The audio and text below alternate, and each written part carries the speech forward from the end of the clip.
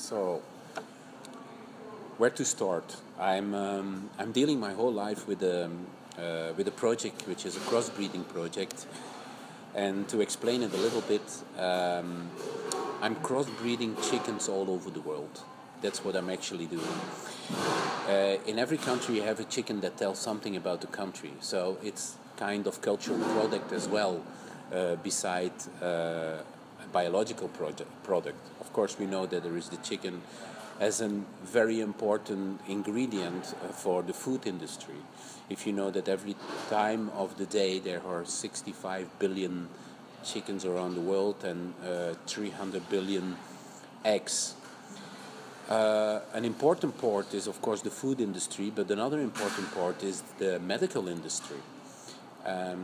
If you know that 90% of all medications, there is a substance of egg inside, or to make combinations who are practically impossible, or to breed viruses and bacteriums.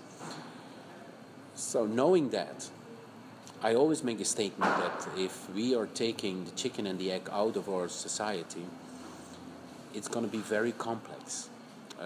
Knowing that in China, in South America, in Africa, in India, also North America and Europe, the chicken is the most important food we have.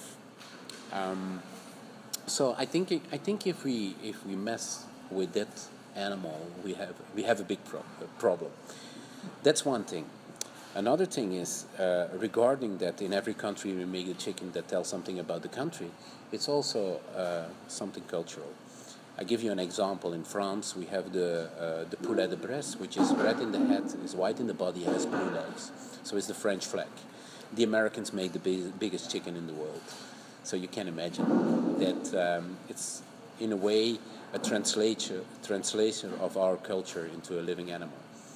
Also, I work with scientists who draw the immigration map through the chicken, through the DNA of the chicken, starting from China, going to Africa, bringing the immigration into Europe, America. You know, it's like there is some kind of symbiosis between man and chicken.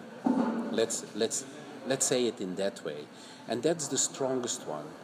You can say, okay, there is the dog and there is the cow, but with the chicken is spread everywhere, and it's very easy to keep. So that is an introduction of what I'm doing, which actually deals with biocultural diversity, and that allows me to say that it is a piece of art. So I started to crossbreed, to select chickens all over the world, and to crossbreed a typical French chicken with a Belgian one. And I did this the first time on the border between Belgium and France in a very important exhibition. At that time it was Jan Hout who was curator of that. Jan Hout was one of the curators who did Documenta in Kassel. Well, there was a very hard statement, and I tell you why. Because I was not sure that if we are breeding all these races, like the French, like the Belgian, it's good for a while, but it cannot survive. And in my statement, I say that crossbreeding is the only way to survive. So sometimes we have to break that kind of frame to become fertile. And this is the statement that I do in all my works. That's why I'm searching for other professions as well, like scientists, biologists, sociologists, you know. And so the content of my work is always crossbreeding. One of my statements that I make with this is that fertility always has to come from abroad. And I'm very aware of that. I think if a scientist likes to make some kind of evolution, he needs a strange element which is turning the things upside down in a way.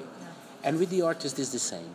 If an artist likes to make evolution, he needs that strange element which turns his world upside down.